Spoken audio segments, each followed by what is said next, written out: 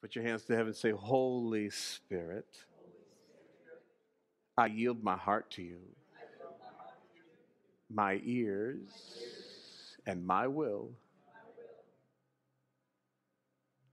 for the word of the living God. Teach me, guide me, strengthen me for the glory of God. In Jesus' mighty name. Amen. Would you please open your Bibles to the book of Luke chapter 9. Luke chapter 9. And please go with me to verse 1. Then he called his 12 disciples together and gave them what? And I want you to focus on these two words for just a moment. Jesus called his 12 disciples and gathered them together and gave him power and authority over all devils and to cure diseases. Say, Jesus has given me all power. Say, all power and all authority. In the name of Jesus. Amen. We have been talking about prayer over the last few weeks, and most specifically, the difference between authoritative prayer and ordinary prayer. Amen? Now, let me just give you a very brief recap. Ordinary prayer is asking God to bind and loose. It's the most common prayer. It's the most widely used prayer.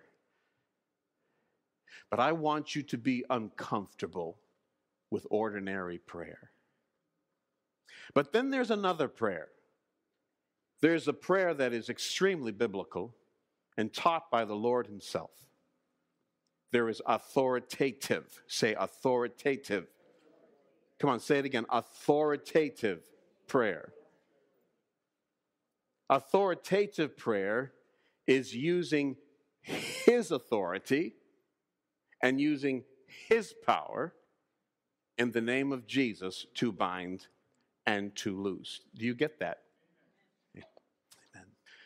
Authoritative prayer is when you, the believer, right? You, the believer, receive and believe that God has given you power and you authority. There are few subjects related to Christian victory that are more important to understand than this one. Because of the extreme importance of the authority of God and the correct understanding of what you're about to hear and the privilege of using his authority, the enemy has specifically sought to hold this knowledge from you. So what is authority? So let me just tell you something so you get this. This information you're about to hear right now is what we call counterintuitive. This information you're about to hear is counterintuitive. Ordinary prayer is intuitive. Ordinary prayer is natural, right? You see a need and you say, oh, Lord, I just pray that you would help heal me. No, that's intuitive. That's natural. Authoritative prayer is not natural. Authoritative prayer is counterintuitive. So I want you to look up there. There is a difference between authority and power. He says, and he gave them, come on, read it, power and. All right, so hear me. Authority is not a special gift.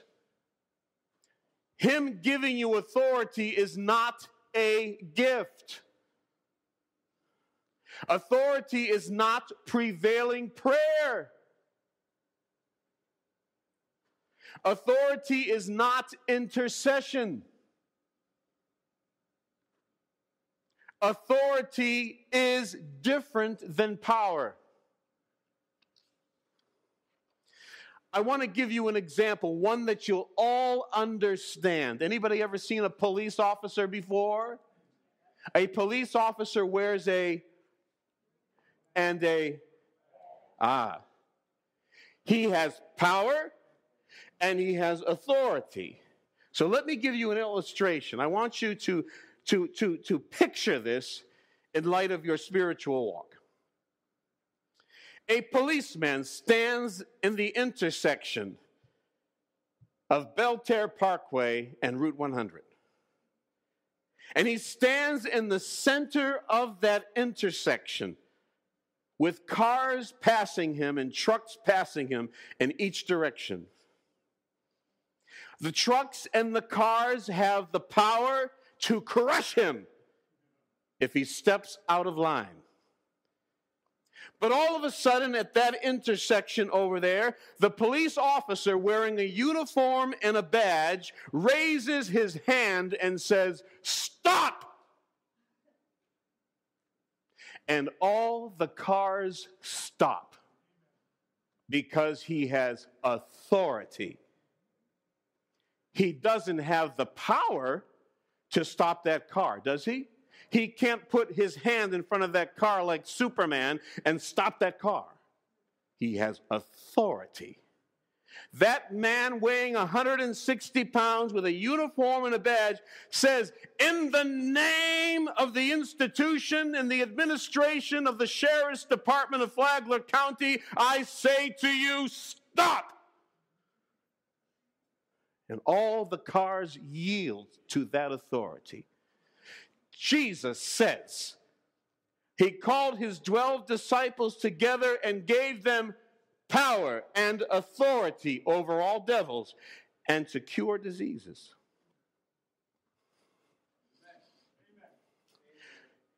Instantly, the traffic comes to a halt. What is the reason for the traffic coming to a halt? Because he is vested with authority. He is vested, say vested. It's not a vest you wear. He is vested with authority. One particular day, he lifted his right hand and he made an oath to the Flagler County Police Department. And he swore not to abuse his authority. He is vested by the administration for whom he swore to be a servant. And in true light, he has authority. And now he has power, vested power over those trucks and those cars. This little tiny guy telling 40, 50 cars, "Stop!" in the name of the Flagler County Police Department. It's not a gift. It's not a gift. He's vested with it because he swore to it. You hear me? So let me make this perfectly clear. Authority is not a gift. The police officer did not have a knock on the door one day and the Flagler County Sheriff said, "I've got a gift for you." The authority that Jesus Christ gives us is not a gift, and the authority that he gives you is not a result of prevailing prayer. You don't have to pray a single lick to get his authority. You have his authority because you're a child of God. Do you understand that? I don't know if you do. Many a wonderful pastor and wonderful Christian has spent hours and hours and hours on their knees praying ordinary prayers, asking God to bind and to loose. The man and woman of God that understands what I'm teaching you doesn't pray at all. He stands up and says, "In the name of Jesus." Seen it. I've seen it. We want to talk about that this morning. Take a look at Exodus chapter 14 and verse 15. God needed Moses to take care of business. And the Israelites were driving him crazy. They had all kinds of needs. And the Lord said unto Moses, wherefore thou cry unto me? In other words, Moses got on his hands and knees and prayed that the God of Abraham, Isaac, and Jacob would deliver his people from the grip of Pharaoh. And God says, why have thou cried unto me? Why are you praying to me? What does he say? Speak unto the children of Israel that they go forward. Next verse. But lift thou up thy... That's his badge. That's his badge. That's like the badge of a policeman. Lift up thy rod and stretch out thy hand over the sea and divide it. That's authority. It's not prayer. He says, stop praying to me. I'm not looking for prayer here. I'm looking for you to take that rod of authority and stretch it over the sea, and in the name of God, in the name of Jehovah, let the children of Israel go on dry ground through the midst of the sea. Do you see that? He said, stop crying to me. Oh, I hope you see this. I said to somebody the other day, they called me very, very late at night, and they said to me, when you get a chance, will you pray for me? I'm going through all this rigor. I said, would you please do me a favor? I said, get off the phone with me, and I want you to look at the face of that sea or that mountain you're facing, and I want you to take authority and say, in the name of Jesus. Called me back 5 minutes later. He said, you will never believe what just happened. Ordinary prayers are nothing more than a religious excuse to not believe in the authority that God has given you. When I get a chance, I'll pray for you. I'm hoping God answers your prayers.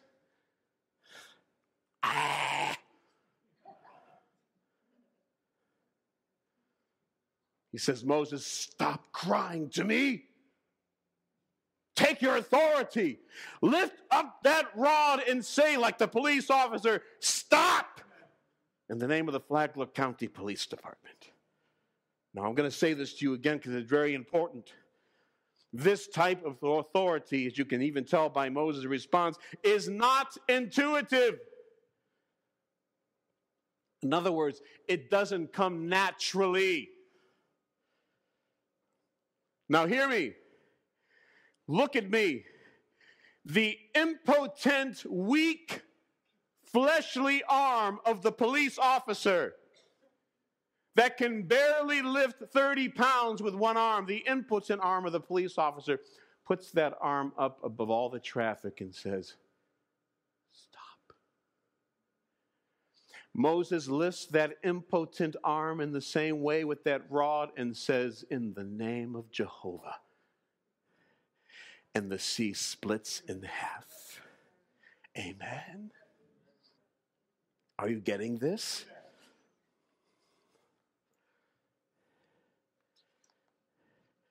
Now, look at me. God loves delegating his power to you when he knows you can be trusted with it. God loves delegating his authority to you. And with honor, are you listening to me? And with honor, he hopes you execute it. In the name of Jesus, you foul, nasty devil, come out of her. He loves that.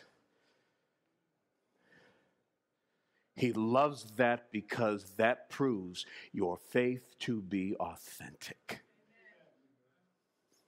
Are you awake? Are you learning something here? Seriously, encourage me. Let me know.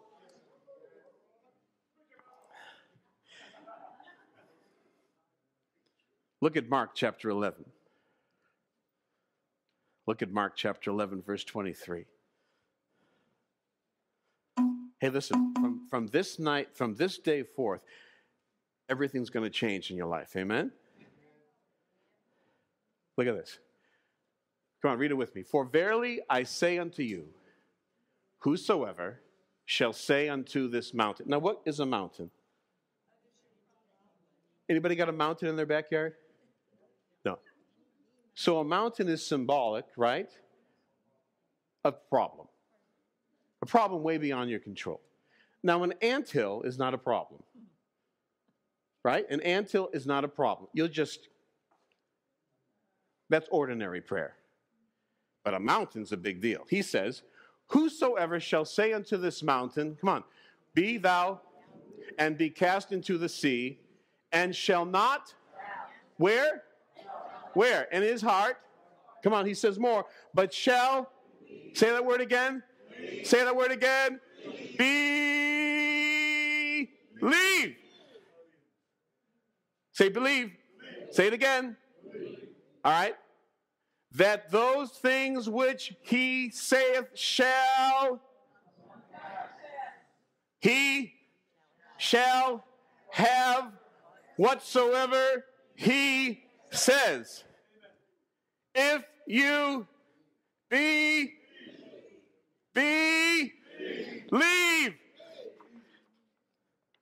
I don't think people know what believe means. Oh, Lord.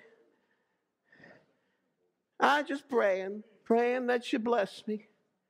Praying that you'd heal me, Lord. I'm just praying.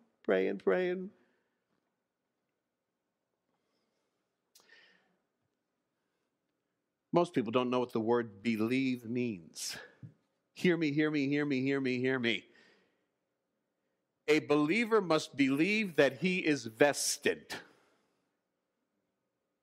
Say that. Say, a believer must believe.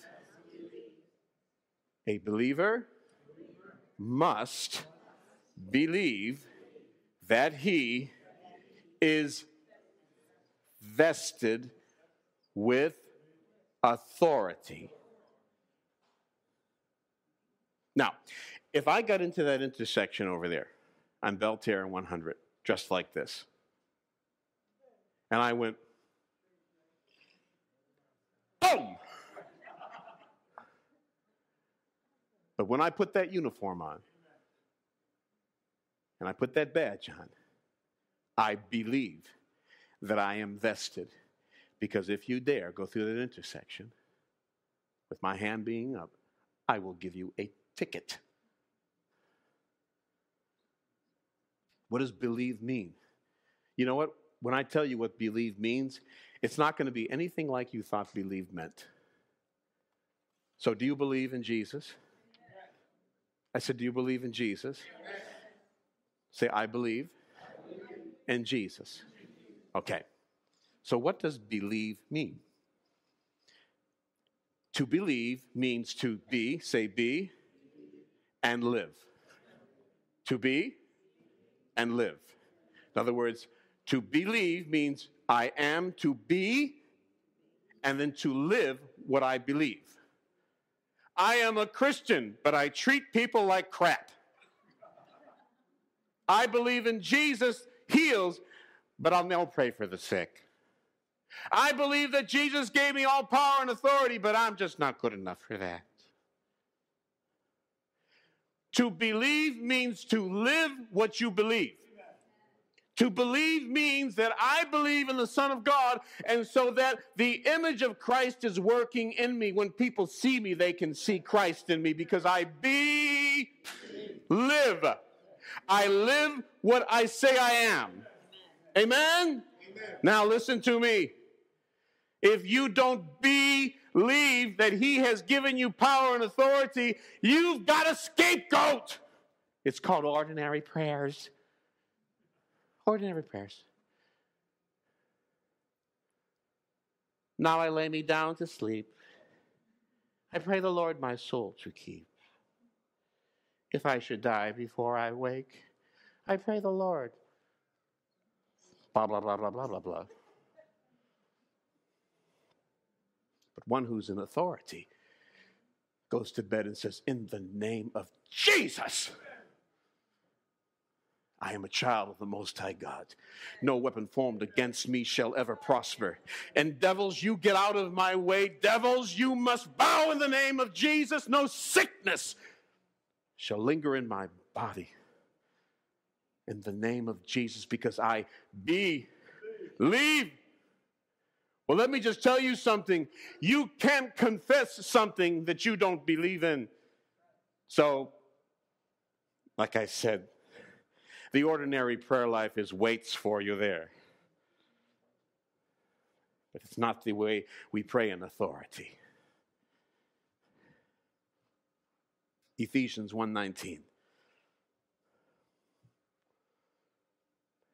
Let me just tell you something. When you leave this church, and you will confront a conflict.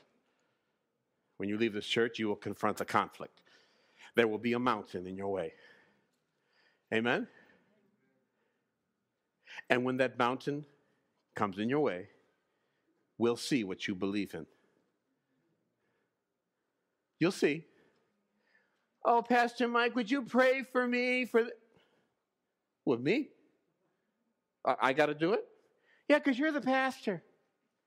Oh, yeah? Yeah. You don't have authority? Well, you have more than me. Baloney. It's a scapegoat. It's trash. Me pray for you? For authority? You don't pray for authority. You're vested with it. Now, I'm not taking nothing away from prayer. He loves talking with you. He loves communicating with you. I mean, do you pray to get authority? No. Why? You pray to talk with him. You pray to him to worship him and communicate with him and thank him for all the wonderful things that he's done. In fact, before you even open up your mouth, he knows everything that you need of anyway. Are you hearing me this morning?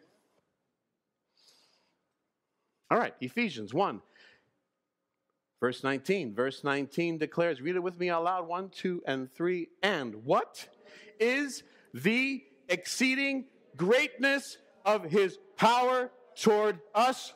Word? Wait a minute. Us? Word? Who? Who? What does believe mean? Be and live.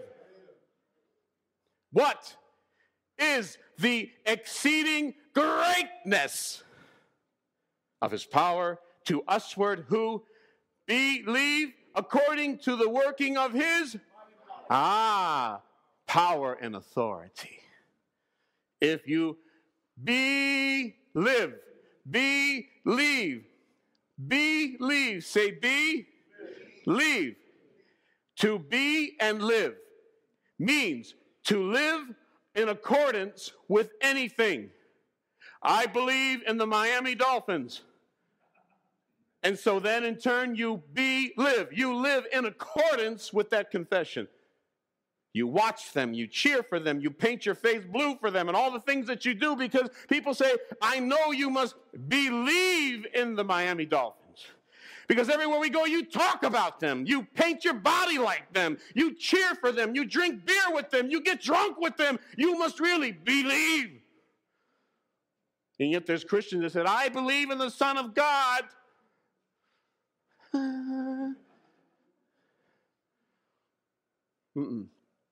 You're not living in accordance with what you say you believe. Your belief is mental apprehension. Say believe. Say believe. Means action. Action. If you believe that God has given you authority, that requires action.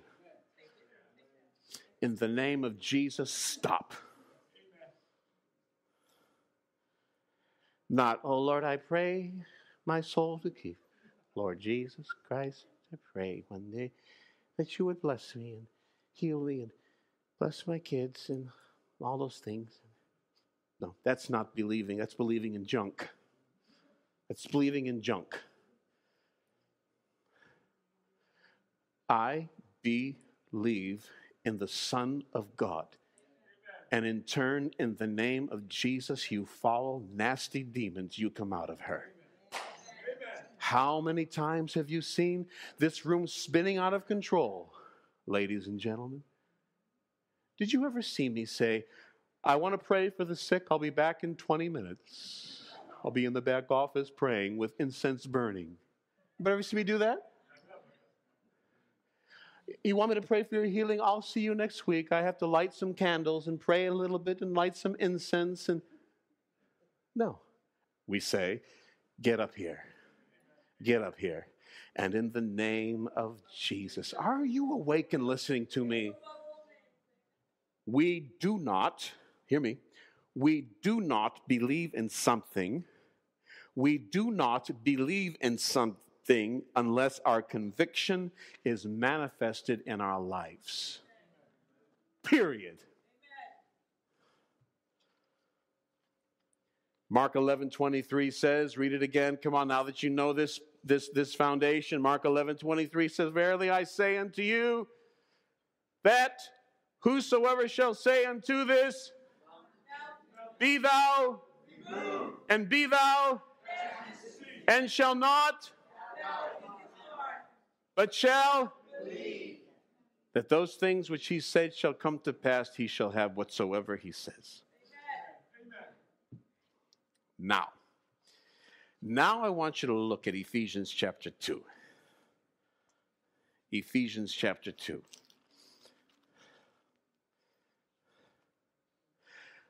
So somebody comes up to you today and says, I'm having a lot of trouble with my landlord. Really driving me crazy, the landlord. Angry man. Don't know what to do. Would you do me a favor when you get a chance? Would you pray for me? And your response would be, are you a believer? Oh, yes, I am. Strong believer.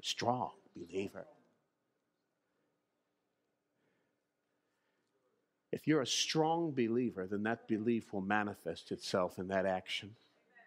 So like the police officer standing in front of traffic, right? We raise our rod, right? We raise our rod like Moses raised his rod and say, in the name of Jesus. Are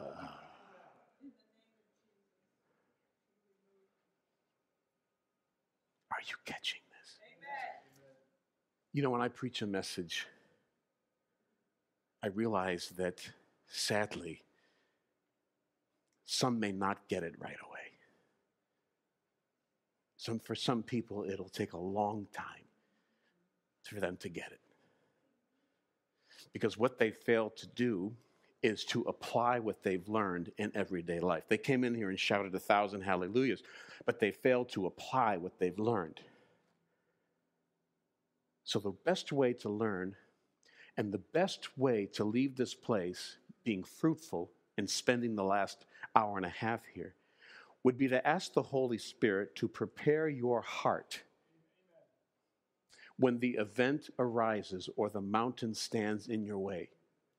And I'm going to tell you something. Intuitively, you will lean more towards ordinary prayer.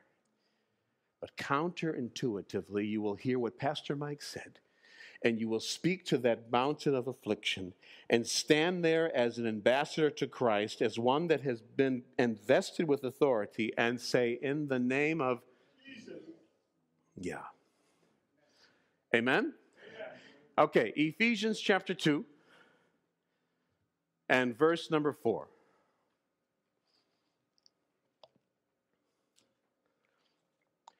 Come on, read it with me. But God, who is rich in mercy, for his great love wherewith he loved us, verse 5, even when we were dead in sins, has quickened us together with Christ. By grace you are saved, has raised us up together and made us sit together in heavenly places with Christ Jesus. No, hang on a minute. In other words, When we gave our lives to him, we occupy with him. We occupy with him. We are seated with him. Amen. The authority given to him was given to us. Amen.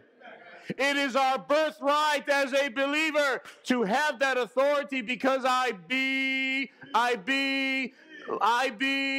that I am seated in heavenly places with him. Amen. Do you believe that? Baloney!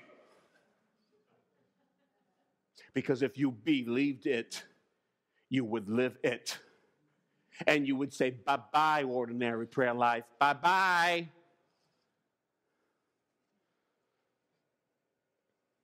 I can tell you something. When the Holy Spirit showed this to me last week, and he showed this to me, and he rebuked me, he said, don't you dare pacify your congregation and tell them anything less than what I'm telling you right now, because they're living way beneath their authority. Say, I sit with him at his throne. I am a partaker of his authority. What does it mean to sit? Does it mean he's lazy? Let me tell you what sitting means. Are you awake? Take a deep breath. Tell me you love me. Love you too. Sitting indicates for the first time recorded in Scripture, the work is finished. I've given all power and authority to my children. It's done. It's finished. No more work, no more sweat, no more toil, no more praying, no more nothing, no more works, no more nothing. It's finished. He sits, he rests with you in heavenly places and says, I give to you all power and authority. That's what sitting means. Amen? Say, everything is under his feet, and mine too. So look at me. You don't have to climb the heavenly steps to be with him. You don't have to climb the heavenly steps to be with him. You're already with him. I said you're already with him. Only if you believe. Only if you. What does believe mean? To be and live. You got some fear in your life? You got fear in your life? You afraid of certain people, afraid of certain things? You fear about certain things? If you do, that's because you don't believe. You shouldn't be afraid of the dark. You shouldn't be afraid of thunder or lightning. You shouldn't be afraid of bugaboos and witches and warlocks and lions and tigers and bears. Oh my! Because you have authority. Oh, but I'm afraid to fly. Yeah, I believe in Christ, but I'm afraid to fly. You're a fool. There's no reason to be afraid to fly because you have authority. When you get on that airplane, we do every time, we take our hand and we go, in the name of Jesus, Psalms 91. I'm a child of God. I want an aisle seat close to the front. Allah, la, la, la. Because I'm a child of God. Because I have authority. I'm a believer. I believe. Amen. Are you guys catching this? Oh, the proof will be in the pudding. The proof will be in the pudding when you face your next mountain of affliction. Say, belief is faith. Ha! Faith. Look at Ephesians 2, 5, and 6 again. Ephesians 2, 5, and 6. Even when we were dead in sins, has quickened us together with Christ. By grace we are saved. Come on, read it with me, verse 6. And he has raised us up together and made us sit together in heavenly places in Christ Jesus. Do you believe that? All right, so if you do, there will be action. Put your hands together and say, Lord, I believe that I am seated with you in heavenly places.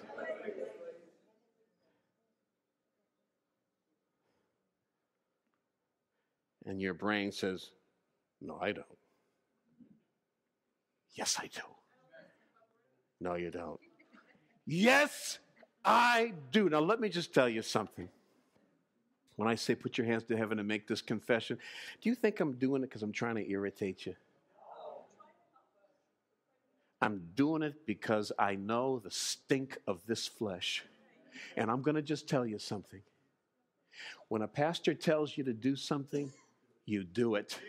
Because there's a moment that heaven stands at attention and waits to see and hear whether or not your confessions are authentic or not. God does not like sticks in the mud.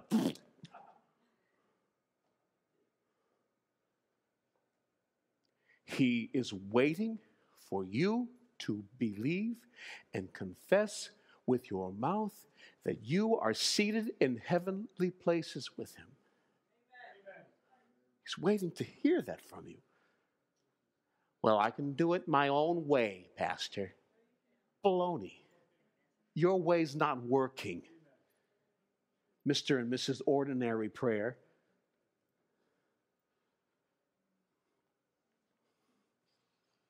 When God created Adam from the dust of the ground, he took dust and made Adam. He took Adam, dust, shaped him and molded him in the image of God, and went and breathed in him the breath of life. Adam had dominion and authority over the earth. He was given the authority and the power to be fruitful and multiply. He lost that authority. He lost it because of sin. Jesus comes, who we call the second Adam, and is obedient to God and restores that authority on earth. But when he restores that authority on earth, something happened. He left the building. He took off.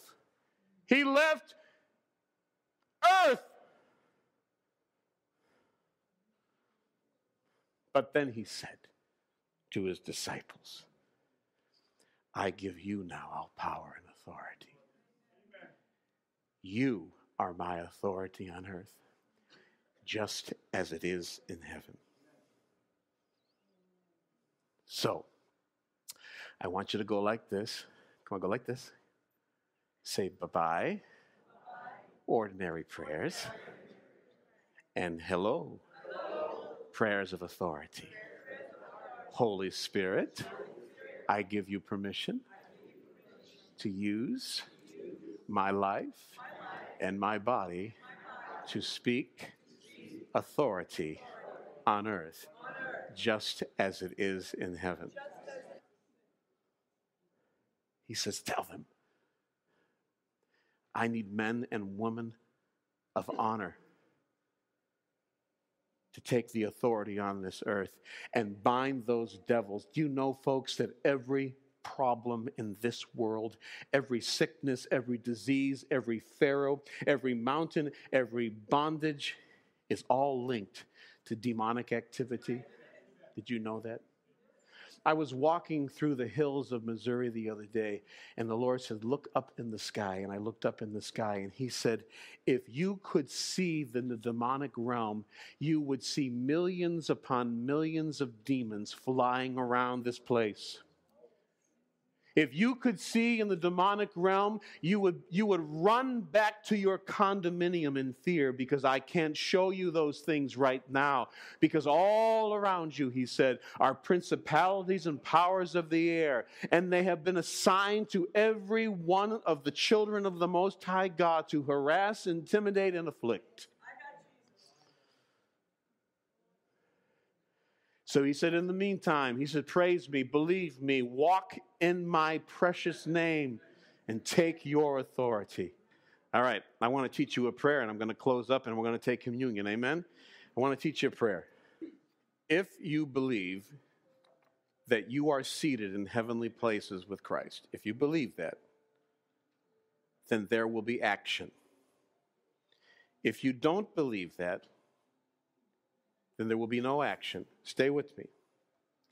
If you say you believe that and there's no action, you're fooling yourself. The purpose of the Father provides that each child of his may be the sharer of his throne of authority of his risen, exalted Son. You believe that? Yeah? Okay. Say, all power and authority have been given to me.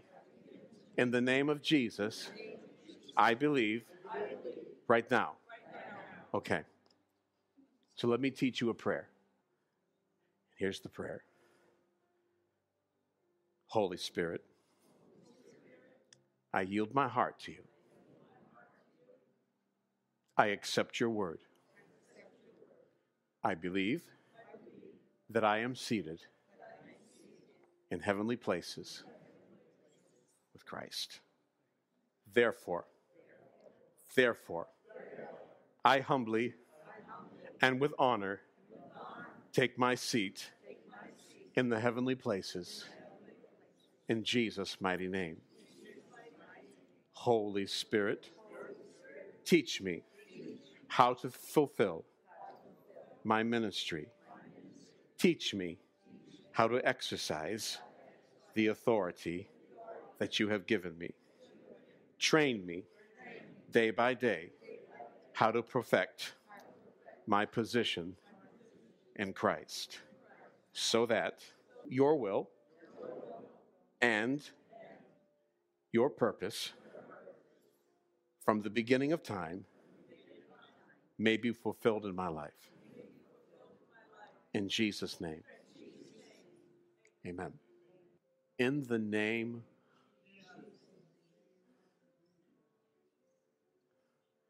my body is healed. My children are blessed. Take your hands off of my babies right now. In the name of Jesus, I thank you that your purpose for my children will be fulfilled. In the name of Jesus, I thank you that my body is healed. In the name of Jesus, I take authority over my church. In the name of Jesus, I take authority over my job. In the name of Jesus, I command every demon from hell to stop harassing my life now. In the name of Jesus, because all power, all authority has been granted to me, because I believe that I am seated in heavenly places with Christ Jesus, now and forevermore. Holy Spirit, loosen my lips to speak boldly the authority that my great God and King has given me.